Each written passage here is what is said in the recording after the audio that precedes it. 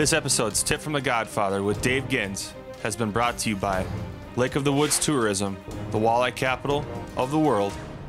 I've been out here on the ice all day today in severely cold weather, below zero the entire day, and I spent today in the new Clam Legacy Series Scout Thermal XL. The thermal houses are just amazing how much warmer they are in this cold weather.